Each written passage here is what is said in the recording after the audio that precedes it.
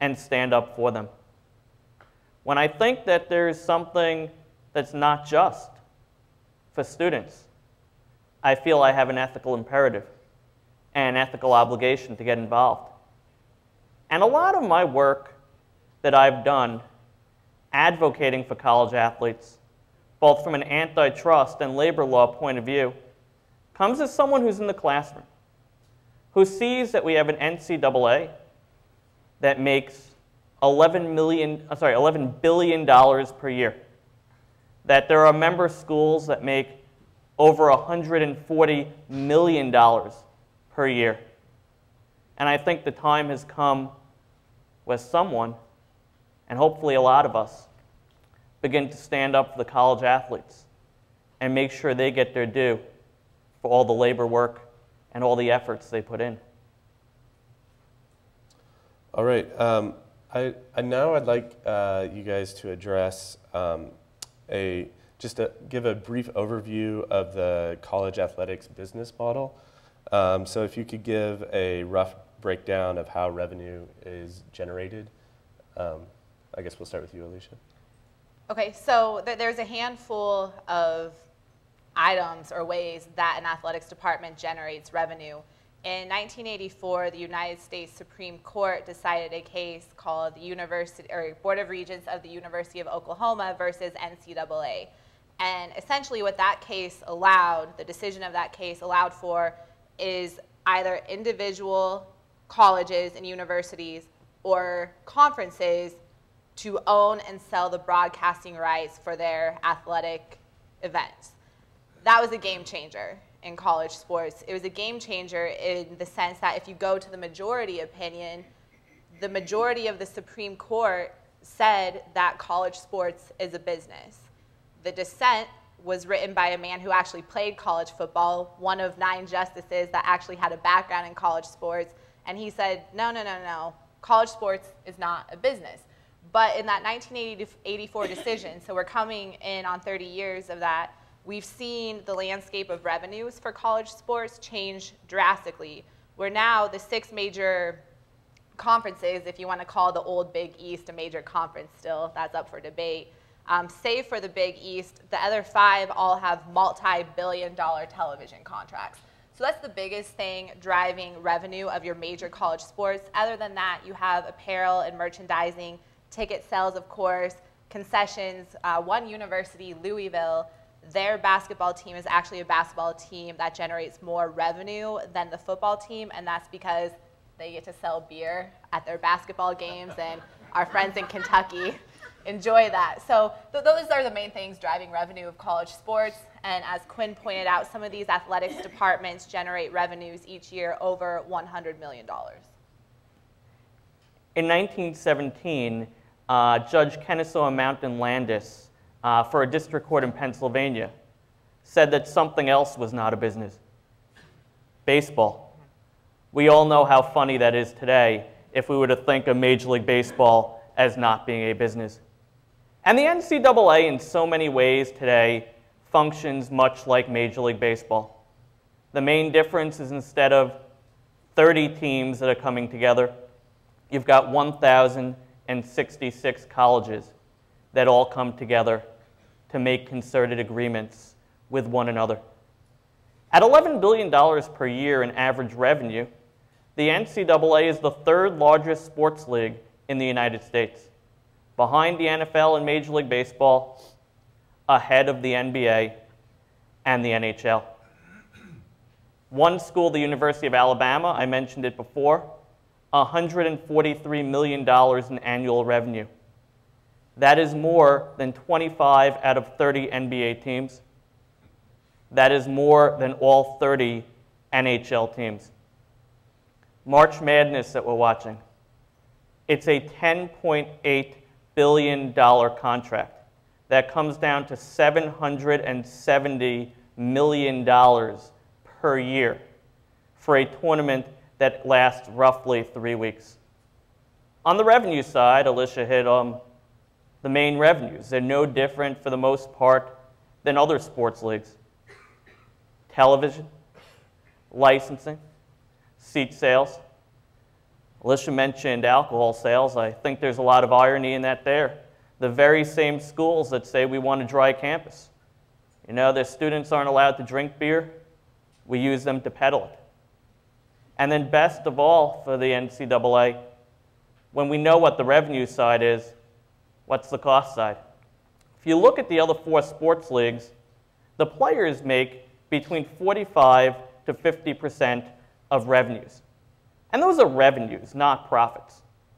The college athletes, 0% of revenues. You could say they get a full free education. Perhaps later today we could talk about the real cost of providing that education. Perhaps we could also talk about how they are removed from the classroom up to a quarter of days in certain semesters just to travel and play in games. But when you have no labor cost, it's going to be a lot of profit that will be allocated in other ways. Can you started to go this direction, but can you talk about the costs at the individual athletic department level? Like where the money that individual athletic departments are making, where are they spending that money? It depends who you believe. So Title IX is a piece of federal legislation that was passed in 1972. The regulations that were enacted for that law in 1975 applied Title IX to sports. And in time, what the Department of Education, who oversees Title IX, has required is athletic institutions who receive federal funding have to report annually to the Department of Education about their revenues, expenditures, how much they're divvying out for college scholarships to these athletes, etc. If you look at the data that these institutions submit annually to the Department of Education under Title IX, most of them are breaking even.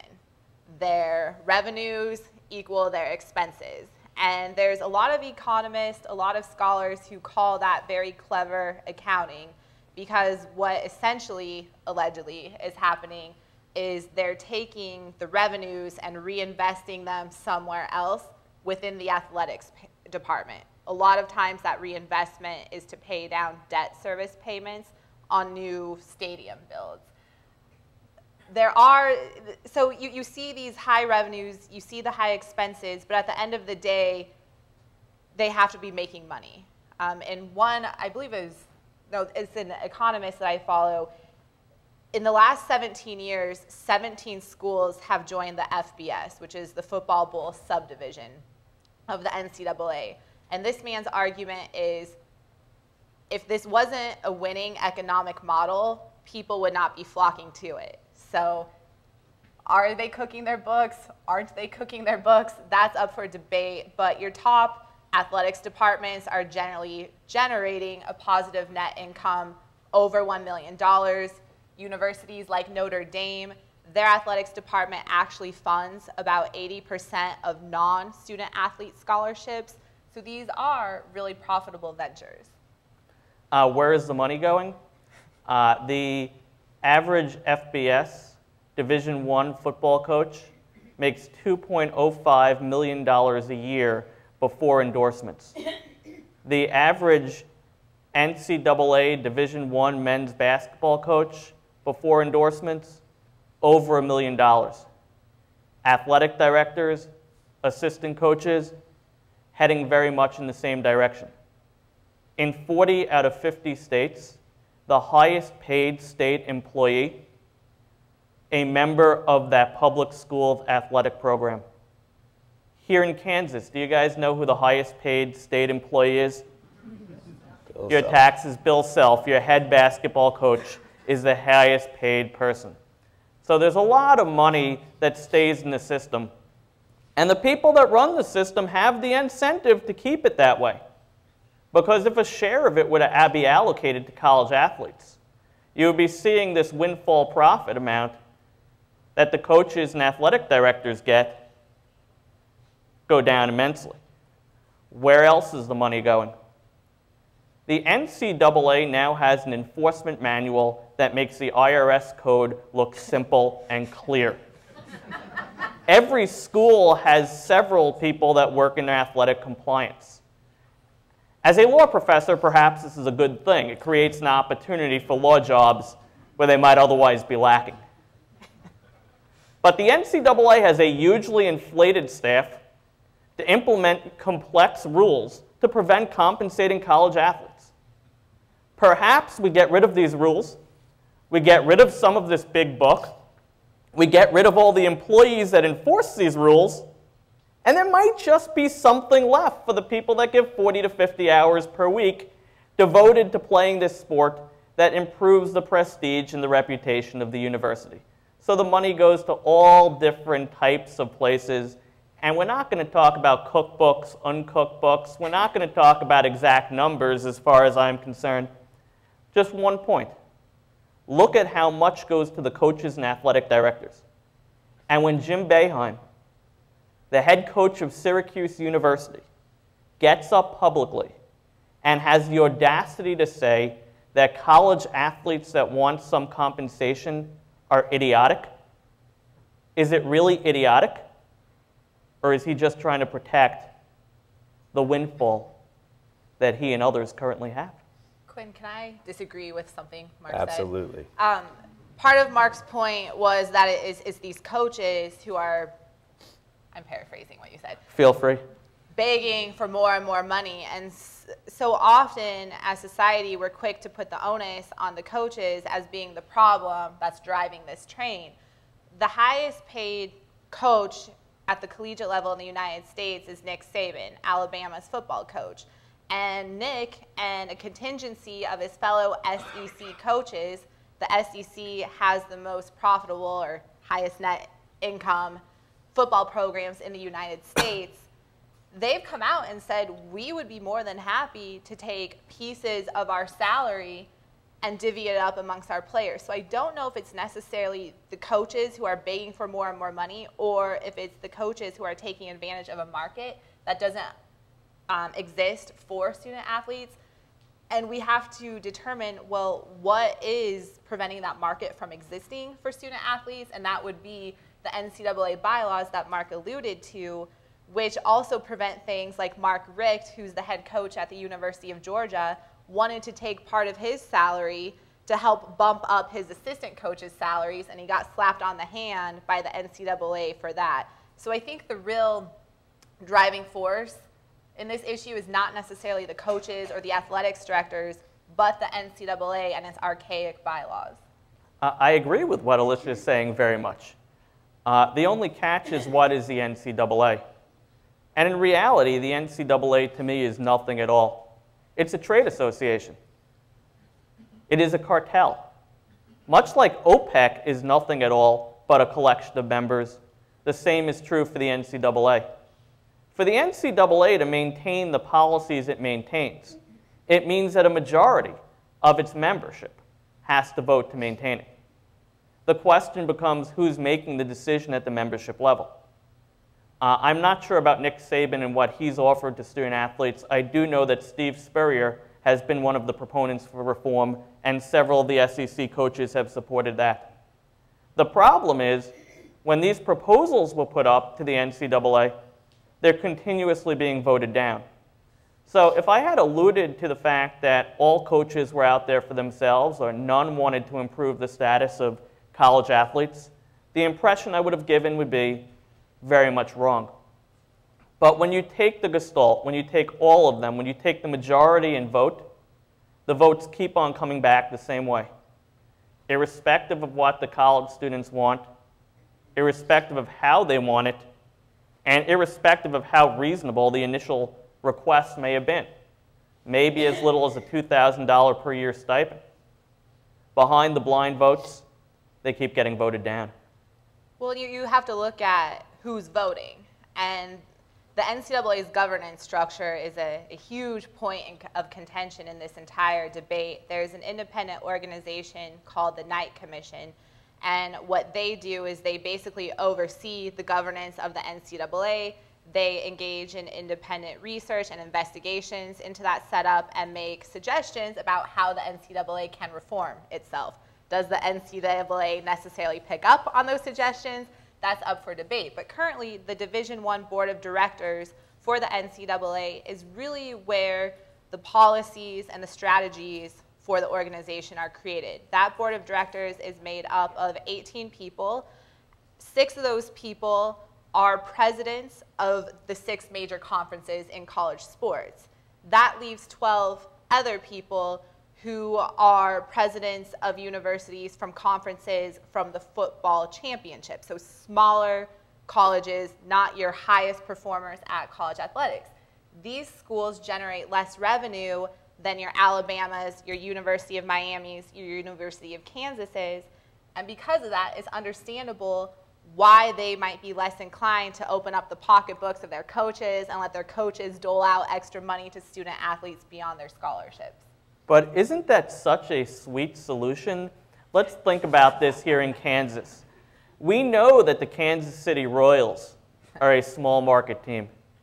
We know that the Kansas City Royals would love if the New York Yankees and the Los Angeles Dodgers didn't spend this much money on players.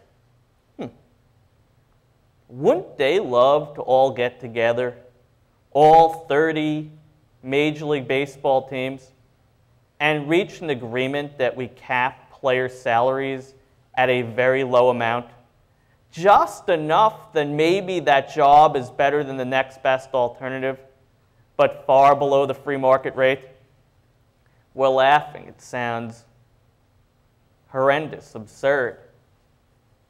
It's what we had in the United States until Marvin Miller came along and unionized the Major League Baseball players. That's what we had in the NFL and the NBA before the antitrust suits were brought by brave people like Spencer Hayward in the NBA, John Mackey in the NFL. What we're seeing happening today in college sports is very similar to what we were seeing in the premier professional leagues in the late 1960s and early 1970s.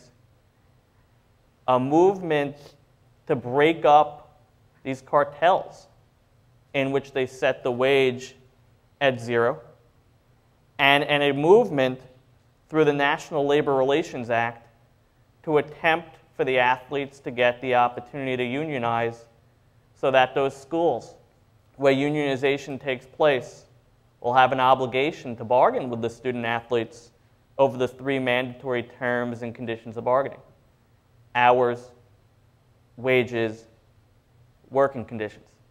If that brought change in the professional sports leagues, perhaps that's the way to bring change in college as well. Now, we've seen recently some legal movements to change the status quo in the NCAA.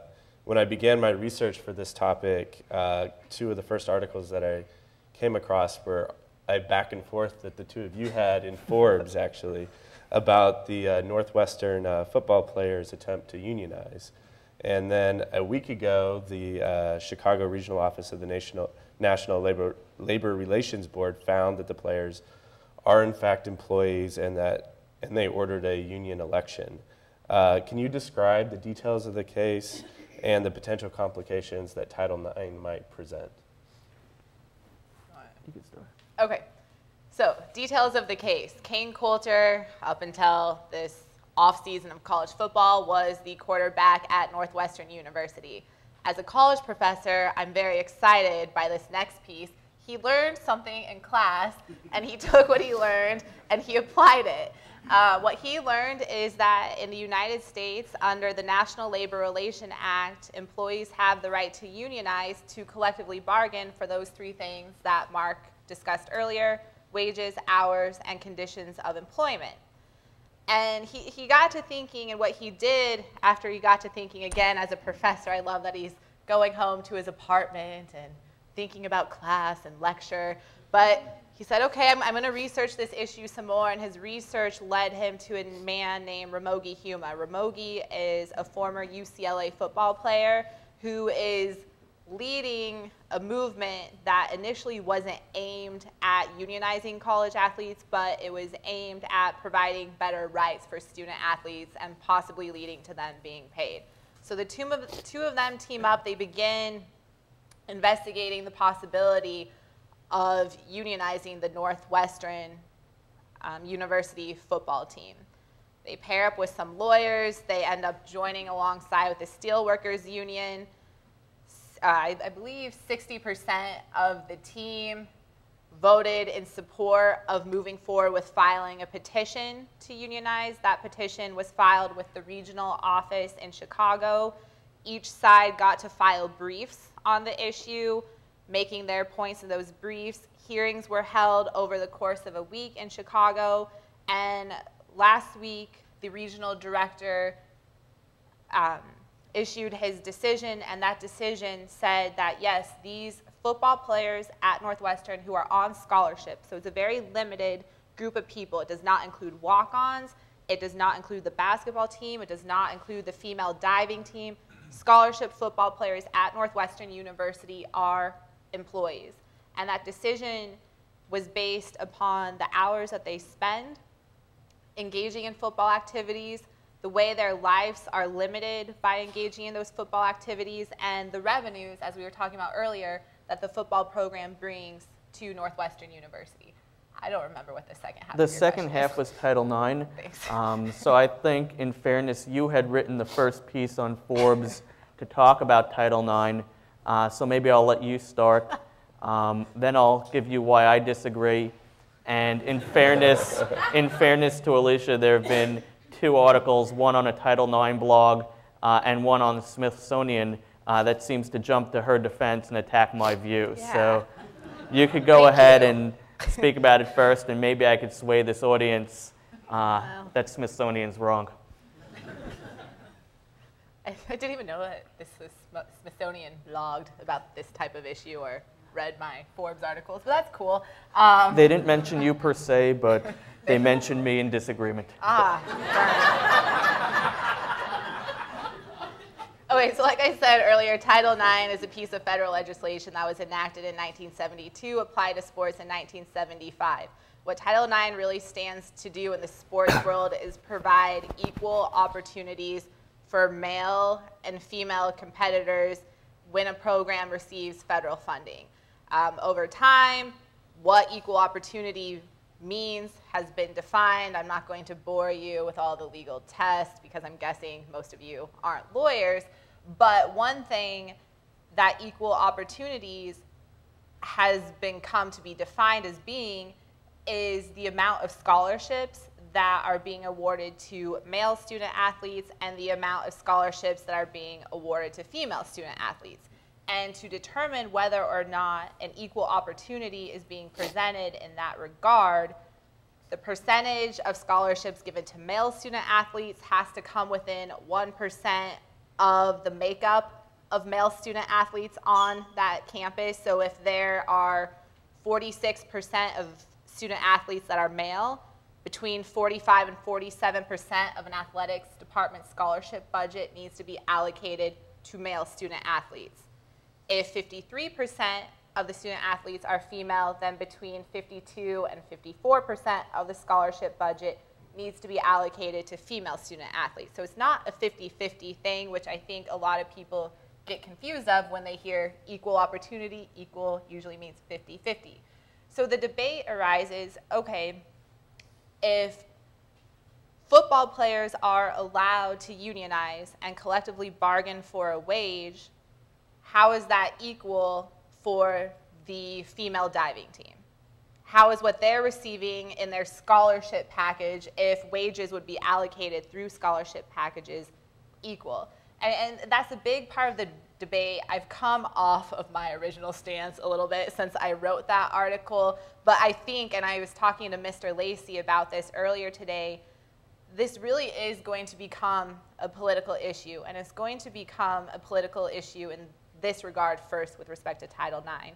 As I mentioned earlier, Title IX is overseen by the Department of Education, part of our executive branch of government, and I truly believe that if these student athletes ultimately achieve their goal of unionizing and begin receiving wages, that the Department of Education is going to have to issue a policy interpretation guiding athletics departments and guiding schools about how they comply with Title IX and only pay male student athletes. I think there's a real issue there.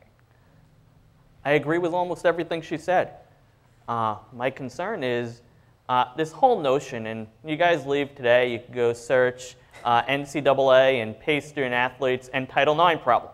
And you are going to find tons of hits that there's a Title IX problem with paying student athletes based on revenue generated.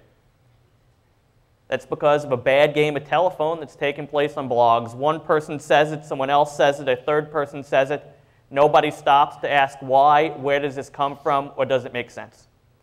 The story the NCAA has to contend with, the one that I've been talking about repeatedly, and in some ways I think Alicia agrees with very much, is that you have 1,066 institutions, and a small number of them that are very profitable, that want to maintain the status quo.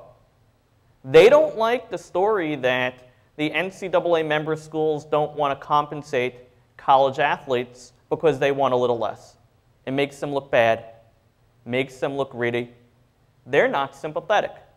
So they need to change the story. They need a different reason why college athletes can't have a little bit more. So what did they pull out? Title IX. Title IX is an incredibly important statute. Title IX provides equal educational opportunity to student athletes.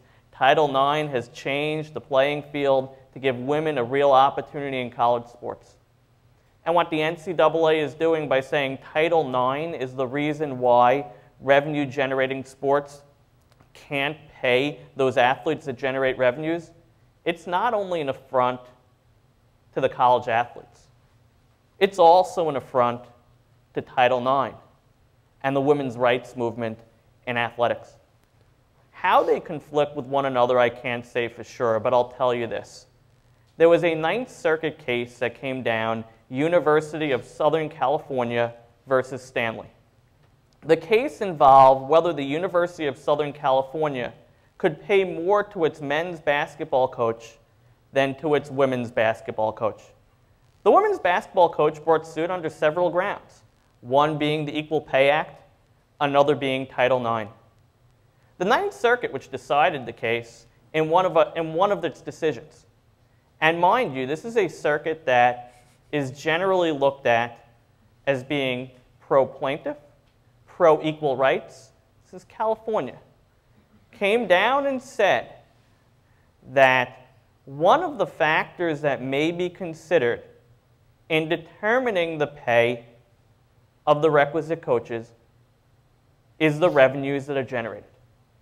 And it may, didn't say it is, but it may be appropriate to pay more money to the men's basketball coach than the women's basketball coach if the men's coach generates substantially greater revenues. The court also said that the Equal Pay Act and Title IX are intertwined on this issue and cannot be parsed from one another. Now, the part of the story that the NCAA isn't telling us, because of course this is just one court, and of course it's very possible that other courts could come down in different ways. But if we look at what NCAA member schools have been doing since Stanley versus USC, very many NCAA member schools have relied on this decision as their rationale for paying their men's coaches substantially more than their women's coaches. In fact, the Chronicle of Higher Education, as well as a New York Times study several years back, found that college sports had one of the worst wage disparities between men and women anywhere in the United States. So it seems very disingenuous to me that the same association that has relied on this case, Stanley versus USC, to allow schools to pay more their men's coaches than their women's coaches, arguing this whole time that that's permissible under Title IX, to now turn around.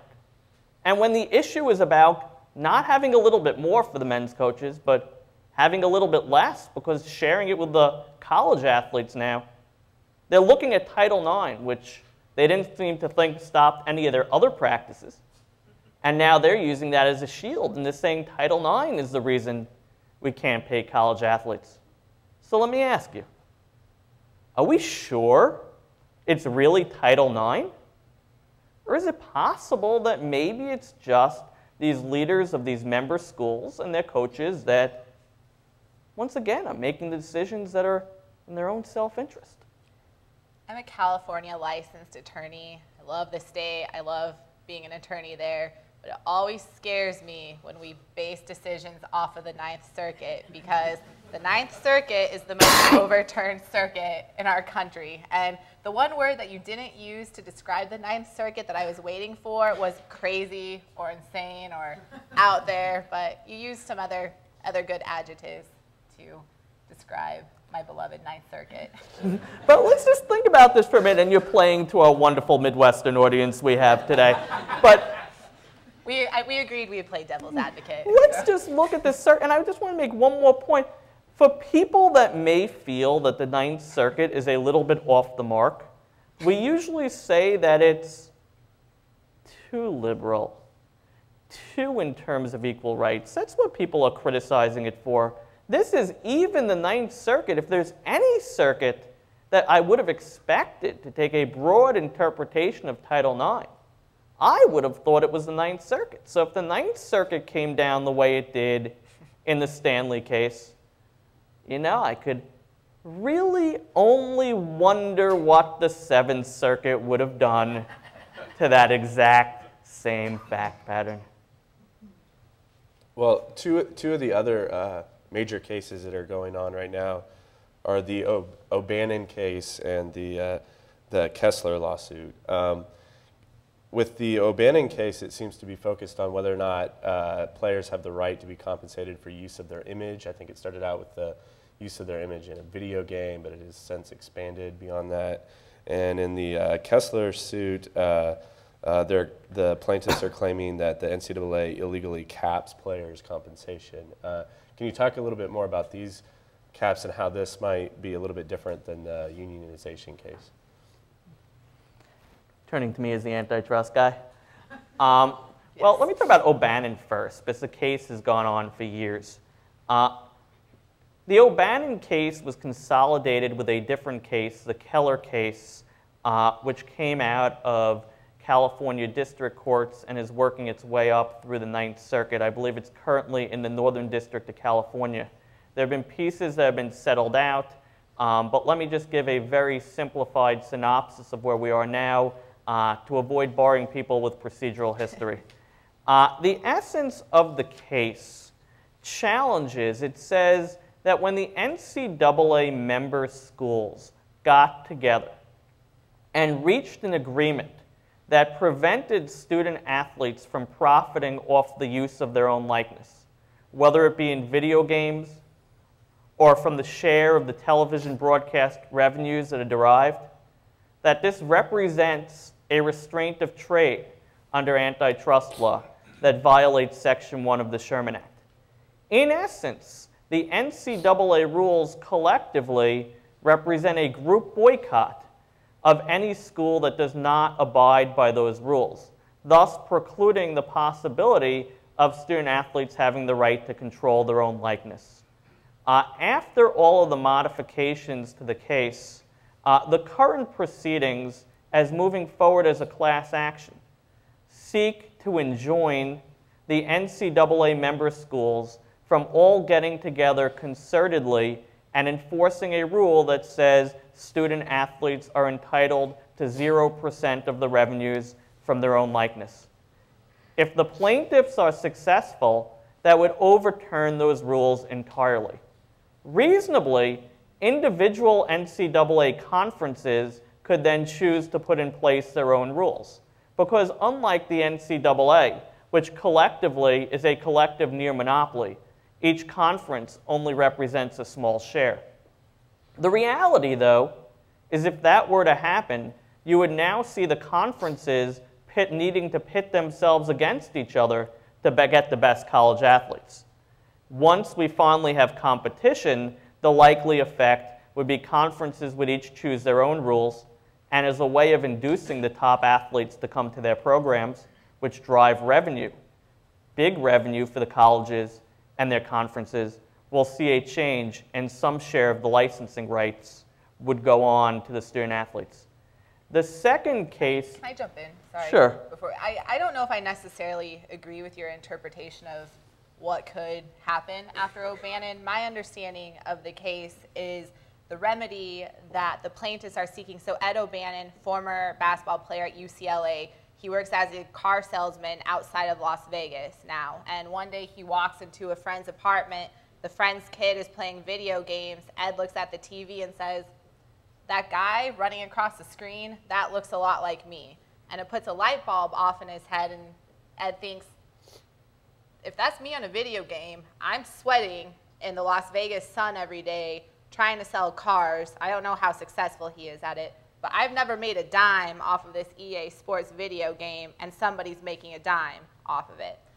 But my understanding of that case is the remedy that O'Bannon and the class of plaintiffs are seeking is essentially for a trust fund to be created from the revenues of broadcasting rights or video game sales that use student athletes' images, and that it would only be after a student athlete's eligibility has expired that he or she could receive a payout from that trust account. So I'm not certain that it's necessarily going to lead to conferences engaging in an arms race of sorts to modify their rules to adapt to the outcome of the O'Bannon decision.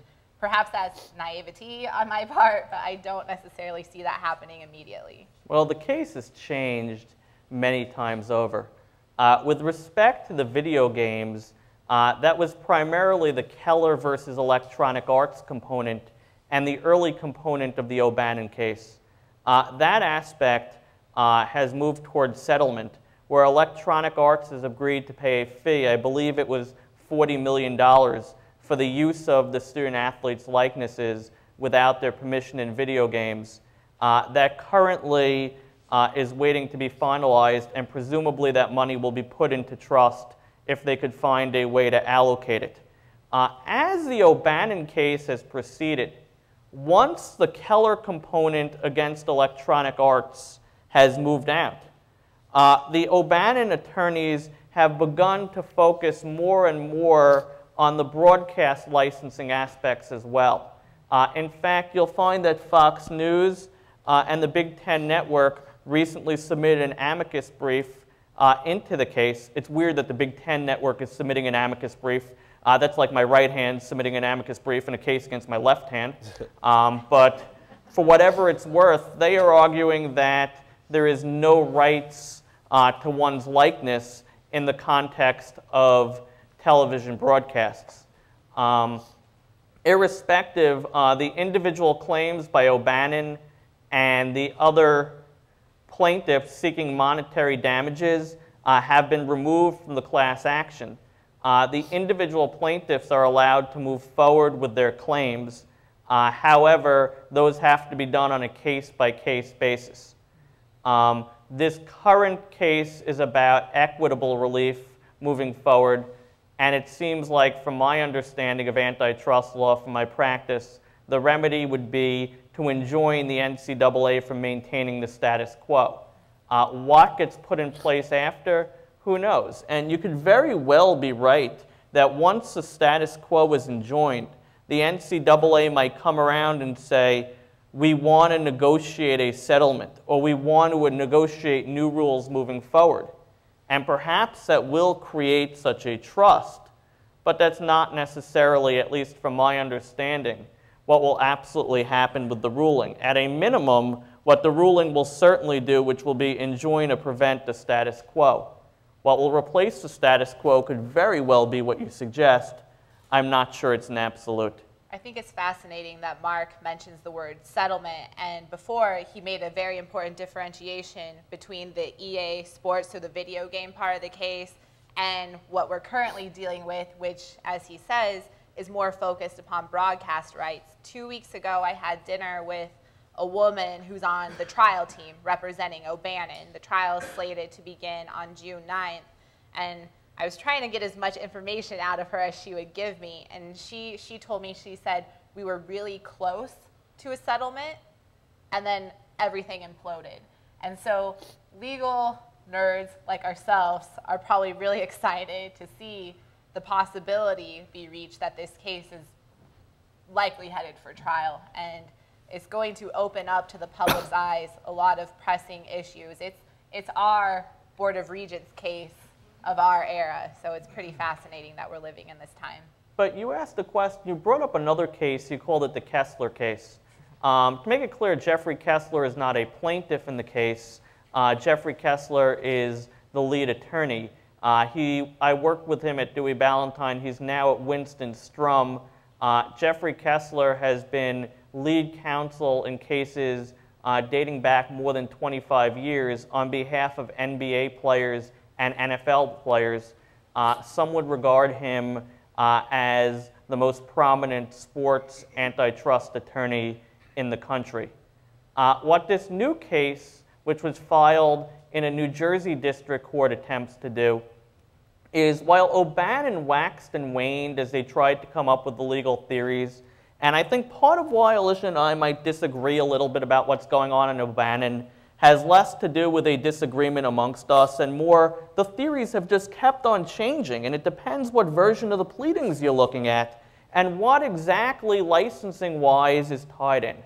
Well, what Jeffrey Kessler suggests, and I'm extraordinarily bullish on this, I actually recently published a Case Western Reserve Law Review called A Brief Treatise on Amateurism and Antitrust Law, where I argued these exact same points before the case was filed, is that the NCAA operates like a cartel that restrains players' wages.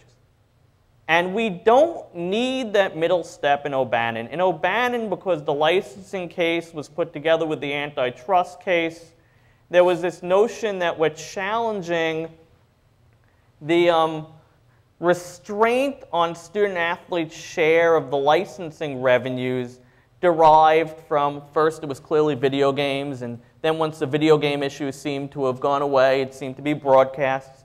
Jeffrey Kessler says, forget this need for this middle ground fiction. The NCAA restrains wage. It's an agreement amongst all the member schools to get together and curb the amount of money that student athletes are able to negotiate for or get. And this new case seems to say it makes no difference if it's licensing revenue or broadcast revenue or ticket sales revenue or any other form of revenue. At the end of the day, the rightful challenge is all of these schools getting together and saying a predetermined scholarship amount is the only acceptable wage. And again, none of these cases seek to mandate the paying of student athletes. And I am not a proponent of mandatory paying of student athletes.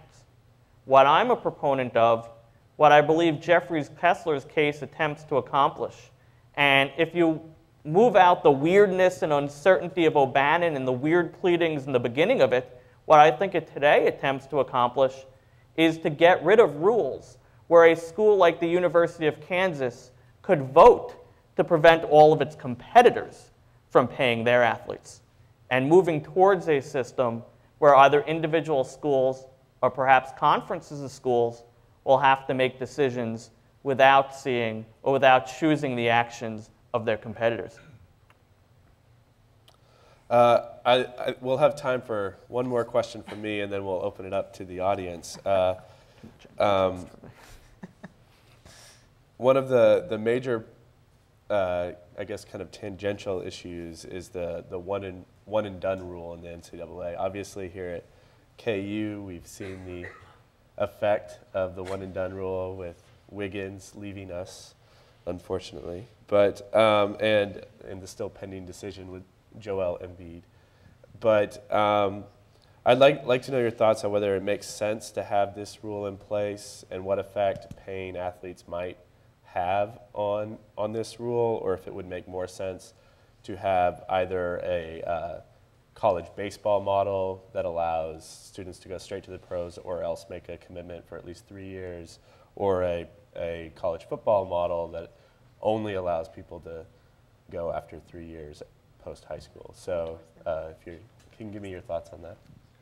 I really, when we talk about student athletes and the issue of paying student athletes, I think the biggest finger should be pointed at the NBA and the NFL. They're really the cause of this problem. I think these limitations that they place on a young man who has the ability, the talent, and the desire to play professional sports and earn a living doing so are unfair, they're unreasonable, and potentially another antitrust lawsuit that could be brought somewhere down the line. I'm an educator, so I find the value of education. I'm a first-generation college student, and I wouldn't be sitting here where I am today without the education that I received from a scholarship. So I understand the value of what these young men and women receive through their college scholarship. What I, Alicia Jessop, do not have at 5'3" tall, though, is an athletic ability to earn and use that athletic ability to earn millions of dollars. And I think it's wrong in a country that is built upon capitalistic principles to prevent a young man from doing that. And so if we're talking about cartels, if we're talking about those type of things, we need to ask ourselves, is the NCAA in cahoots with the NBA and the NFL? Are there conversations flowing from these parties where the NCAA picks up the phone, calls their friend Raj Goodell, and says, you know, we're not going to be as profitable if our star players aren't on the field? Or calls David Stern, Adam Silver, and says, look, if we don't have this wonderful Canadian player, Andrew Wiggins, for 1 year, we're not going to be generating as much revenue. And I think that is a real possibility that those type of conversations are ongoing. And I am a proponent of the baseball model. What sport at the NCAA level do you not hear pay-for-play scandals? Do you not hear players screaming about being paid? It's baseball, because those kids have the right after college to go and play in the big leagues if they have the talent to do it. And if they don't have the talent to play in the big leagues, they recognize, I may never make that big league salary, so I better take this education that I'm receiving for free seriously. No, I think we actually agree a lot more than we disagree. We're going to be friends, Mark. One other party, and we're going off to Florida for the next round of these debates on Friday, so I'm glad we're going to be leaving this way. One other party I actually think does deserve blame here, and I usually compliment them, is the players' unions.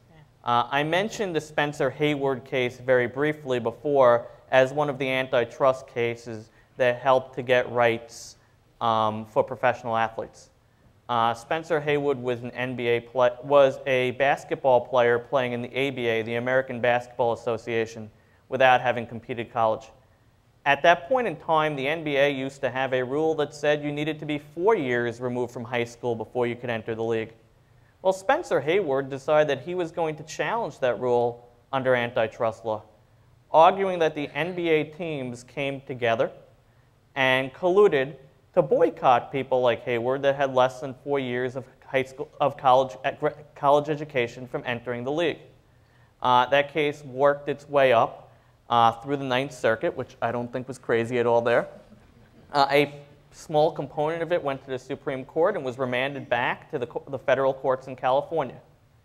The courts ultimately held that the agreement amongst the NBA teams to require players to be a certain age before entering the league was an illegal group boycott in violation of Section 1 of the Sherman Act. And as a result of that case, the NBA got rid of its age requirement altogether. That's why many of us grew up with players like Kevin Garnett and Kobe Bryant and LeBron James, who entered the league directly from high school. Now, all of this went wrong beginning with the Maurice Clarett case, where the NFL Players Association said, hey, wait, we agreed to this age requirement. Now, this becomes interesting on a couple of fronts. We know why the leagues want the age requirement. It shifts some of the development costs to college sports, and perhaps college sports have asked them for it. Now, for an individual player who's a marginal player just hanging on in the league, do you want a player like LeBron James coming in and perhaps taking your 12th man spot on the roster and ending your career? So we know why some of the players were willing to give into it. And what happened was both the NFL Players Association with the NFL and the National Basketball Players Association with the NBA agreed to age requirements. Now, as a matter of antitrust law, and greatly oversimplified for our purposes here, while these age requirements would otherwise violate Section 1 of the Sherman Act, there is something in the law known as the non-statutory labor exemption for antitrust law. What that means, if it's a matter that the union agrees to that should be bargained over, and there's a three-pronged test in the 8th Circuit, and there's a different test in the 2nd Circuit, but oversimplified, we're saying if the union agrees to it, it will be challenged, if at all, under labor law instead of antitrust law. So the unions, in a big way, help perpetuate or recreate these problems by taking away the easy opportunity for a player that wants to enter the league to challenge it under antitrust law. And perhaps in the 8th Circuit and some other cases, a player could still challenge it, but the challenge would be a lot easier if these rules did not have the union's approval. All right, we're going to open it up to audience Q&A. If you have a question, please raise your hand. I would like to say, though, please keep it brief and make it a question, not a statement.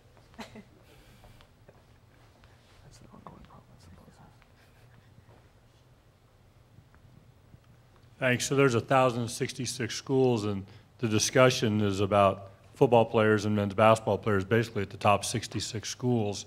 So if I'm an athletic director at a Division II school or Division III school or lower Division I, how am I going to deal with this paying the athletes? Are we going to pay in all sports, or what are we going to do? It really depends upon the model that's ultimately adopted. Like we've kind of alluded to today, there's really two paths being driven, the antitrust model, the unionization model. If the unionization model is the one that's traveled down, or the road that's traveled down, we're going to have individual schools having to bargain with their athletes. Those individual schools are going to have to be private schools at the NLRB side of things. State schools would have to deal with their own state unionization rules. How do the small schools pay for it? I really don't know. At least with unionization, they'd be able to bargain the wage and hopefully open up their books like the NBA had to do in its most recent collective bargaining negotiations to show that it was losing money, and those books helped drive down the revenue that it had to share with players. But that's one of the biggest sources of contention in this entire debate is, yes, there are schools that are generating hundreds of millions of dollars of revenue, but that's really a small pocket of schools. If we look at the Final Four, Connecticut, who won the men's basketball championship in 2011, when you think of UConn sports, you think possibly of its women's basketball team, but also of its men's basketball team. That men's basketball team has not generated a positive net income since the year before it won its national championship. So it's not even limited to just your small schools. And that's a very pressing issue that these athletic department leaders and NCAA officials are going to have to sort out. I'm very bullish about the antitrust solution, and I think the antitrust solution is nice and simple. Many of them won't, and they won't have to. Nobody ever says you have to pay your student athletes. You only do if you want to compete against other schools. Case in point to support that. From 1948 to 1951, the NCAA had something known as the Sanity Code. It prevented any payments, including scholarships of certain types, to student athletes. In 1951, the NCAA implemented new rules. The new rules that went into place, which were the precursor to the modern rules, for the first time allowed schools to provide money up to the cost of what they deemed to be to appropriate tuition. It didn't mandate it, it allowed it. Nevertheless, 8 schools known as the Ivy League chose not to do that. They decided that they were not going to provide full scholarships to their student athletes or any scholarships beyond merit and need. Now, the Ivy League continues to recruit very decent athletes, and look at Harvard. They won a round in the NCAA tournament this year by competing on a different set of characteristics, by competing to provide top-notch education or a top-notch brand name that's going to induce student athletes to go there. So for the smaller name school, it will not make them pay their athletes. It'll force them to make a choice. the choices they'll have will be accept the fact that you won't have the top athletes and don't worry about paying. Pay them and compete in an arms race to have the top team. Or find something else to compete on that would make college athletes want to choose that program, absent the maximum amount of wage. And maybe this will lead to better academic programs, better treatment of the athletes, more differentiation, more choice.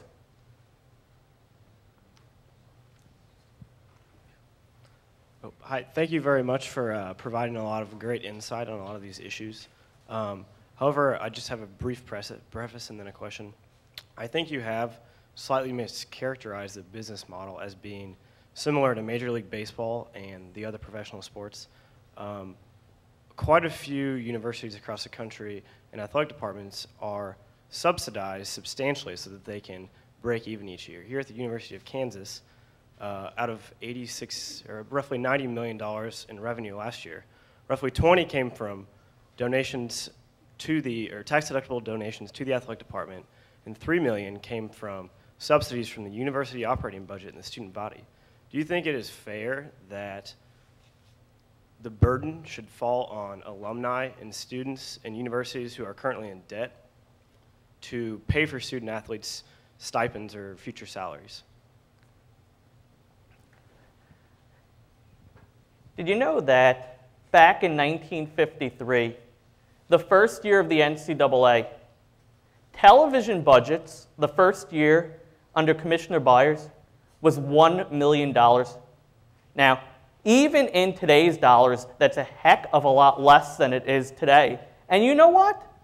College athletics operated, and operated fine. So if you're telling me in today's day and age, an athletic program cannot balance their budget with all the money that comes in from television revenues, you know what I tell you? You are operating the single most inefficient business organization in the history of modern commerce. And you want to know why it's inefficient? Because you haven't had to follow antitrust law. And you've been able to exercise rights as a combined monopolist. And we know, as a basic matter of economics, not as a matter of sports, not as a matter of NCAA, not as a matter of colleges special, but as a basic matter of economics, that when we allow cartels to exist, we have colossal inefficiency. So you know what? We take this away, you'll find a way to cut the budget. You'll cut the basketball coach's salary. You'll cut the football coach's salary. You'll cut your own salary. And lo and behold, maybe then you'll have something that makes money without having to burden your alumni and beg for them to pay to maintain the salaries that you chose to employ with your people. That's just my opinion, but you're free to disagree.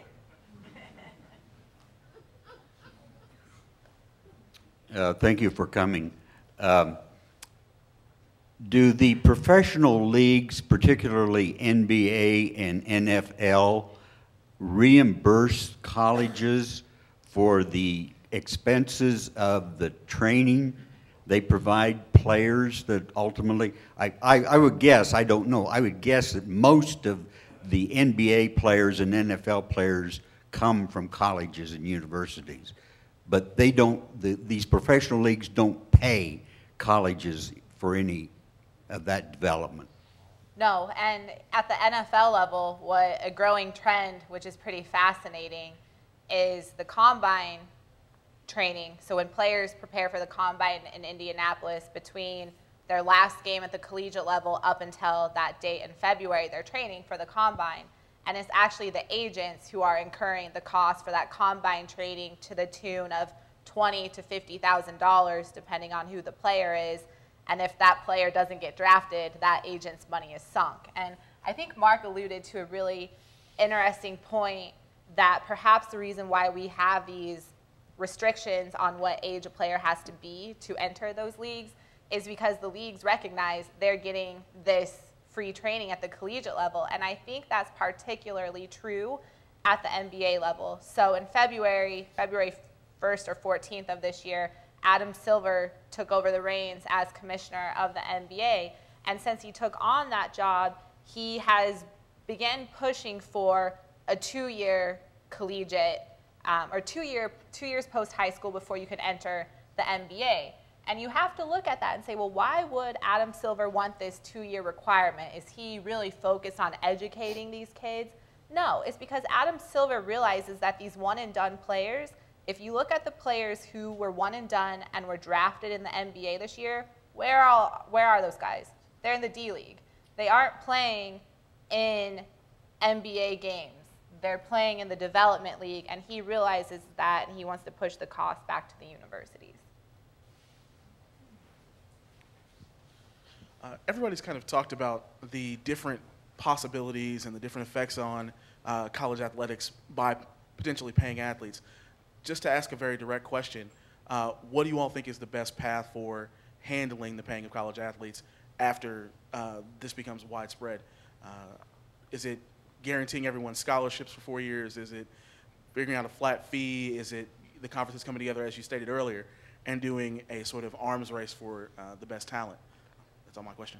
You know, as we saw in the antitrust cases brought against the professional sports leagues over the years, the resolution of those cases tend to lead to settlements, irrespective of whether there's a union in place or not.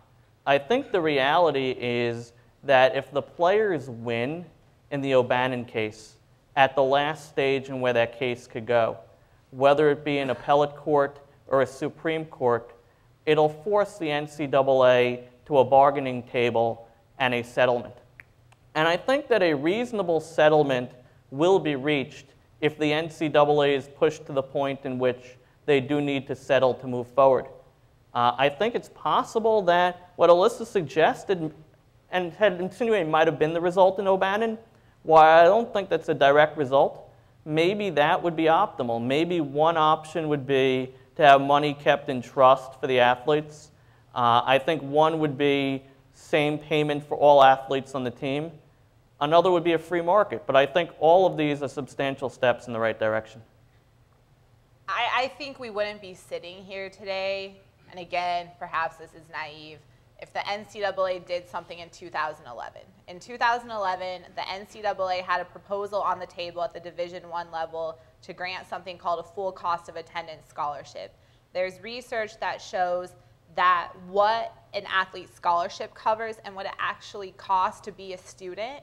So take a girl on a date, buy yourself a movie ticket, buy yourself a new suit when you have to travel to those games.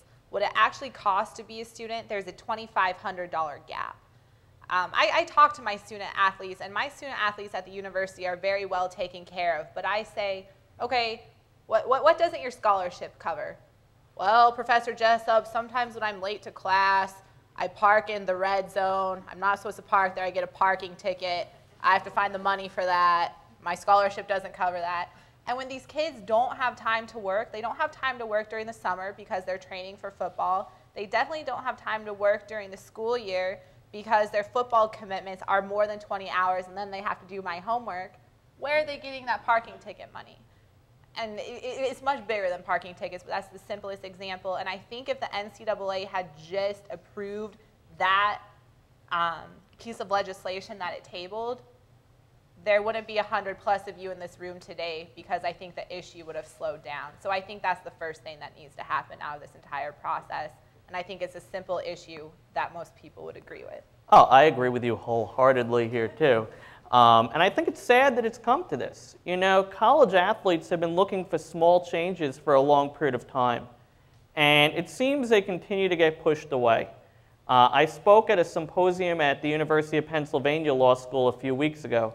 You had an athletic director from a major conference that said he didn't support this. It was the NCAA commissioner.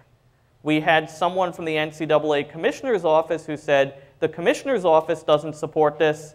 It's the members. Nobody wants to take responsibility. And you know, the final straw, if you accept the Northwestern unionization efforts and you accept Kane Coulter's word, the final straw didn't even have anything to do with money at all. The final straw that led to the college athletes unionizing is there were players who brought lawsuits about concussions that they suffered playing football and playing other sports. And as a basic tort duty, you would think that the NCAA would acknowledge it owes a duty of care to protect its student athletes from head injuries. First, because the student athletes don't have their own representation. Second, because the NCAA was created in 1905 just for that reason. And in the NCAA's brief, it said that it has no special duty of care to protect its athletes. So the reality is, it's not just that they don't want to share the revenue. They're claiming that they have no duty, special or elevated, to protect the athletes. Yet at the same time, they don't want the athletes to be able to have their own unit to bargain for it on its own. Lawyers, that's the problem. You know, not a penny, not a penny out there, not a penny to pay the student athletes. But how big is that fund that they have to litigate this all the way to the Supreme Court if they can? All right, if we keep it brief, we have time for 2 more questions. So. What does it cost a Division I school to support an athlete for a year? It depends. I hate that answer. That's a favorite answer by a lawyer. It depends, but it really depends. Some schools discount the tuition for their student athletes, and then they pass on that discounted rate to the general student body. So again, it's just a matter of accounting, and Mark might be able to speak to that in more detail. I don't know. No, I think you're right. It depends tremendously. It depends what the sport is, how much travel they put in, what the cost of the education in the classroom is, what the fixed and variable costs are. And we don't talk about fixed and variable costs a whole lot, but the reality is if you're already offering a class, if you're putting 1 additional person or 2 additional people into a class that's already being offered, the variable cost of that is actually going to be quite low. So I think there are all different accounting ways to attempt to measure it. I think it would be disingenuous if I tried to throw back a number because it really varies so much. I think Mark and I probably both know what our salaries are as professors, and I think we probably both make good salaries, but we both look at what our students are paying and recognize that the university is covering its cost with the people in our classroom and what those people are paying. I'm actually extraordinarily proud of Baruch College. We have one of the lowest tuitions in the country. Close to half of our students, if not more, are able to attend on full aid. We make it work, and we don't even have the revenue generation of Division I sports. We keep it on Division III, and my student athletes come to class. So do mine. No, and you know that's one thing I want to say is I think there's this misperception that student athletes don't care about their education. And I only started working at the University of Miami in August, and I'll be honest, I walked in with that perception, but I've been blown away by the dedication that my student athletes put in my class. Even my football players, my basketball players, they care. They care about their education. They're active participants. They do their work. They do a great job, and so I think it's unfair. I think members of the media throw them under the bus sometimes. In anything, there's going to be a few bad apples, but working for a major Division I program that has one of the most recognizable athletics programs out there, I've been tremendously surprised and well surprised about how great our student athletes are and the support that they get from the athletics department at the U. And one thing that makes me really sad, and I mean it sincerely, as someone that has chosen to go into teaching and love what I do, is in many times it's the athletes that want to go to class, and for purposes of maximizing revenues, the conferences of the schools create schedules that forbid it. Who here, by a show of hands, is watching the NCAA tournament right now? Who here has been watching this? Thursday games, Friday games, a Monday championship. It doesn't have to be that way. You know, when I went to the University of Pennsylvania, the men's basketball team played Friday night, Saturday night, every week, back-to-back nights, and returned to campus. At Syracuse University, I looked at their schedule this semester in their new conference. If you factor in travel days and you factor in class days, had Syracuse made it all the way to the NCAA championship, which they didn't, but had they made it there, the school would have required the student athletes to miss a quarter of the days if they want to play in all the games. You know, it's not always the student athletes that are choosing to miss class. Sometimes it's the athletic programs that are mandating it. That's what happens when you let television run college sports. It's not necessarily the athletics director, but it's the TV executive who's saying, okay, I have this slot of space that I need to fill on a Tuesday night. What sport really takes place on a Tuesday night in March? Football's over. Do we even have that? Well, we're going to get to the NFL on Tuesdays at some point. We're not there yet. And so this person has to slot something in that TV schedule. What better than these kids to do that? You know, and I wish we could go back in time. I wish maybe we could go back in time and have really had college sports as an amateur program where there weren't big revenues involved, there wasn't big TV involved.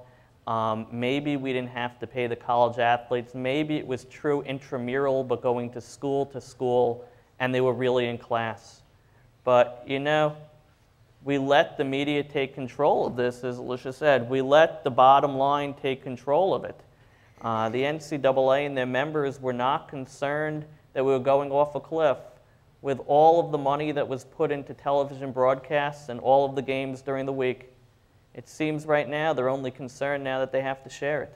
I wish this wasn't the model, but if this is the model we've gone to, if we move to a commercial model, well, then we should have a free market commercial solution. All right, one last brief question. Okay. Got it. All right, so I'm not a law student. I don't really know much about a lot of this, but I'm wondering if you might clarify what's sort of the relationship between the antitrust and labor relations stuff and then kind of the free market system where athletes could go based on their perceived value and like sign a contract at a school to go compete. Are those getting at some of the same things, or are those two very different philosophies? Well, there's really two roads that they can go down. Option A is unionization. Option B is the antitrust option. They're separate options. You have to pick one or the other. You cannot be represented by a union and file an antitrust lawsuit. They both get at the same things. We both differ about which process gets to the path in a more efficient or better model. Mark would tell you amateurism at the sport, antitrust. Antitrust. In the sports world, I think that unions get to that step in a faster, more efficient, and productive way. So they're two separate beasts. I have no idea if that answered your question or not. And, you know, it almost is a matter of time to see which way we go. One interesting sidelight is even with the antitrust road, if we go down fully the antitrust road, I don't think if there's a ruling for the players, things will just stop. I think much like under the labor route, if the players are able to win, eventually there'll be some type of bargained or negotiated settlement. The question is it one that's going to come from collective bargaining, or is it one that's going to come from a settlement to an antitrust dispute that may eventually thus lead to collective bargaining? And that's why I'm a proponent for the unionization model. Is this just, in my opinion, a straight shot to what the antitrust movement is trying to get to. This Jeff Kessler guy, he was the man who was involved on the Players Association side in the most recent NFL and NBA lockouts. And so we see a lot of the same strategies being used here. And I personally don't think any of those strategies were effective because you had players being locked out and then negotiating deals that were worse than what they received under the previous collective bargaining agreement, arguably. But I'm very excited by today's conversation today, and I'm very excited by most of the questions because just a few years ago, the conversation seemed to be, do things need to change? And it seems like there's been a big shift from the question of do things need to change to how do we go about changing them and what's the optimal solution.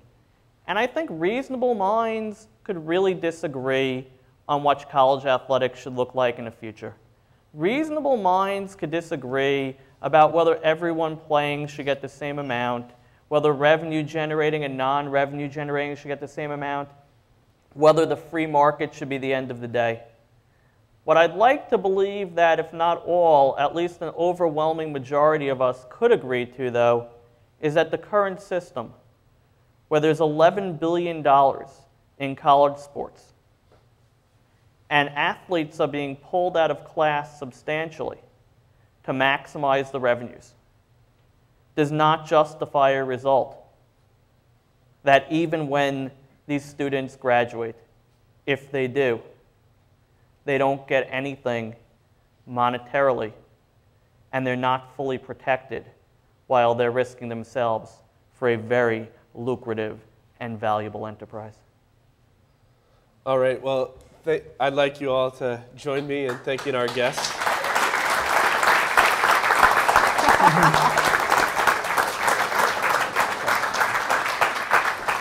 I know I could listen to them for the rest of the night, but I know many of you probably want to get home. But I want to thank you all very much for coming out. And again, please check the back of your program for the upcoming events and look for those coming up soon. So thank you very much and have a good night.